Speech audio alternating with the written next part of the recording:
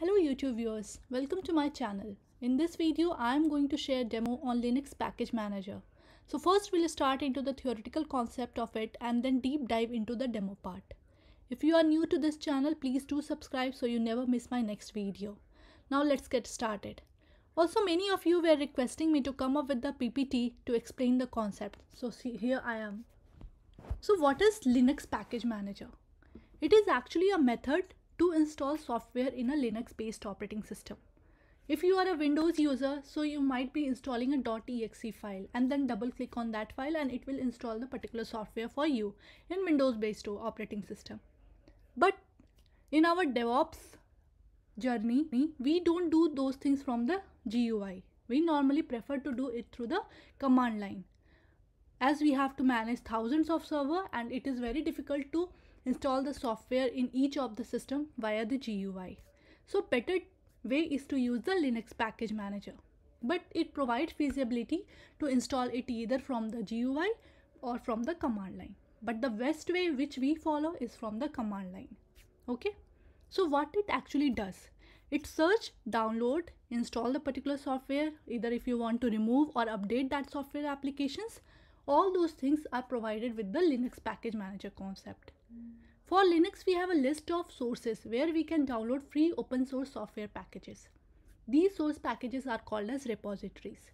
So the first time when you install a Linux based operating system, it will by default come up with the default repositories and almost all the softwares will come in that default repositories.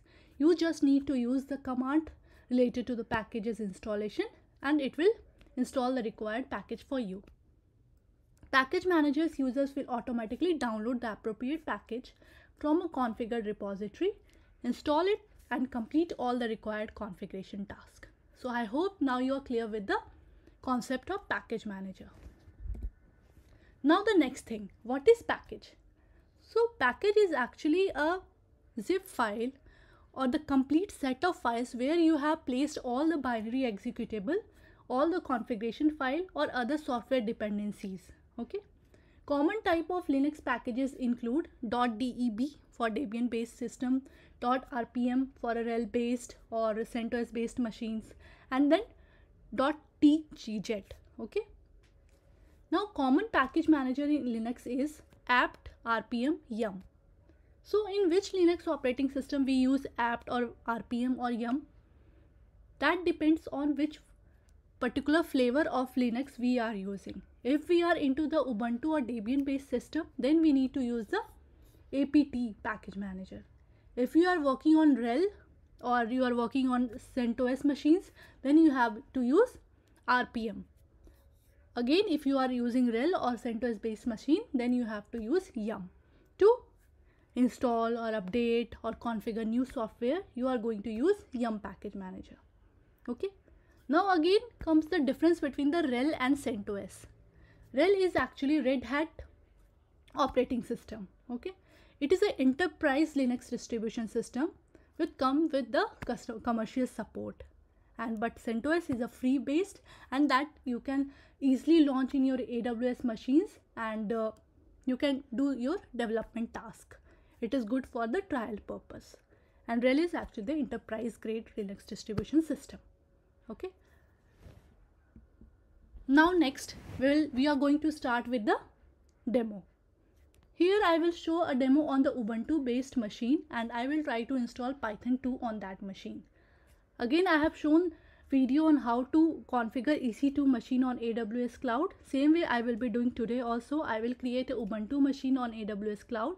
I will connect to it using SSH option and I will show you the demo. Okay, let's get back to my AWS cloud. Here I am. Here I am going to launch one instance.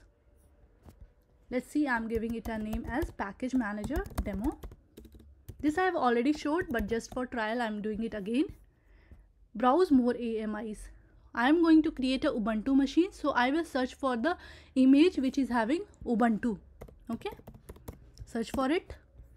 And this is the first one that is free trial eligible also. I will select that image I will share the key pair as DEVOPS1. It is already there in my local machine, so I will use it. If you don't have this PEM key in your machine, you can create a new key pair and use it. Okay. And then I'm going to create one instance and finally click on launch instance. Okay. Now let's wait for the machine to come in the running state. As you can see now, my machine is in running state. Click on the instance ID and then click on connect option. How to connect to this machine? Here is the command. Copy this command and run from the same path where you have the devops.pem key. Okay. I am running from the download folder as I had the PEM key over here only. Okay. Click enter. Click yes. And now you are into the Ubuntu machine which we have created on the AWS cloud. Currently the user is Ubuntu. But to perform any kind of installation, we need to log in as a root user, or this Ubuntu user only need to have the root permissions. But I'm not sure if Ubuntu user is having root permission or not. So to be on the safe side, I will log in as a root user. So to log in as a root user, you need to run the command sudo su-.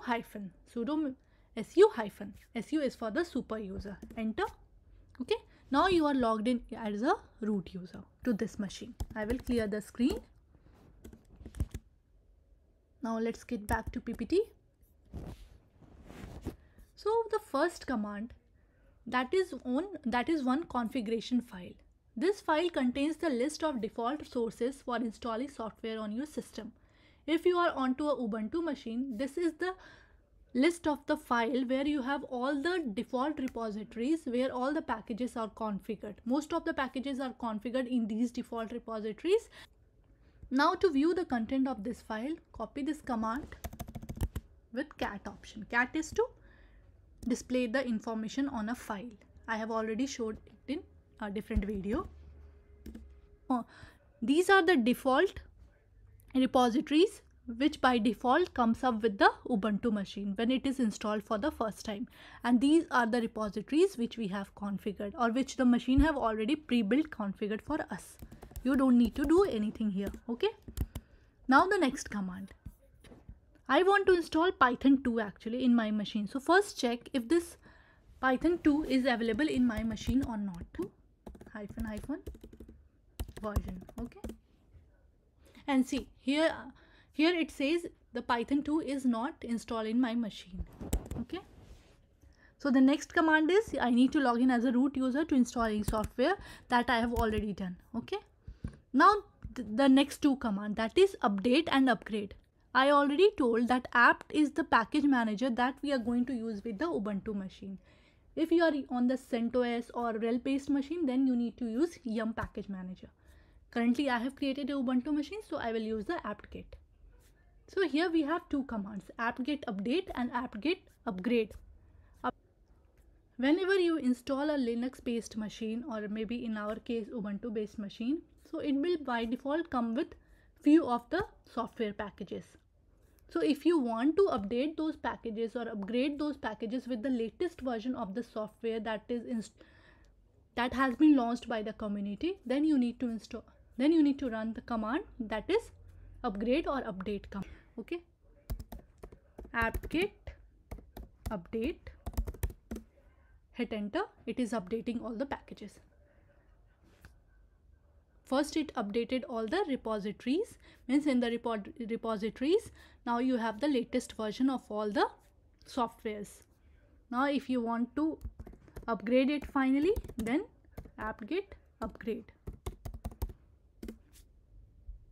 Now it is asking you to continue, whether you want to continue or not. In that case you need to hit Y. But if you don't want the system to ask you whether you want to install or not, then you have the -y option. Okay. For now I will just click yes. And it is upgrading all the softwares that come by default with the Ubuntu based machine. Okay. Still installing. Wait for a while. So you see these many software by default comes up with the Ubuntu based machine. I clicked OK and it is already done. Okay. Now the next thing, you want to install Python 2 in your machine. How to do that? apt-get install Python 2.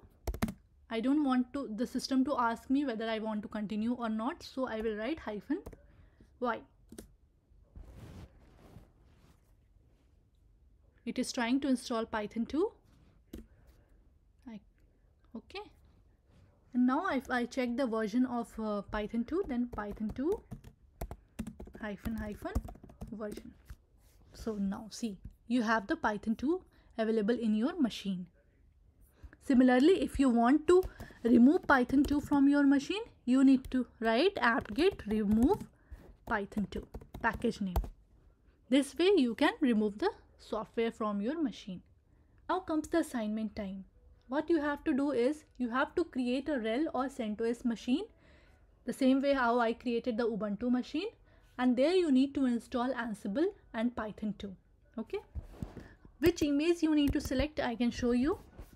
Go to EC2, click on instances, here click on launch instance. You just need to change the image name. Okay, let's see for the RHEL. See here, this machine you can create using this image, and you can install Ansible and Python 2 using YUM package manager. If you face any issue while doing this, please do post on the comment section. I will be replying to you all. Thank you guys for watching this video. I hope now you are clear with how to install, how to upgrade any software in the Linux based system using the command line tools. Kindly do subscribe to my channel. Till then, stay healthy. Bye bye.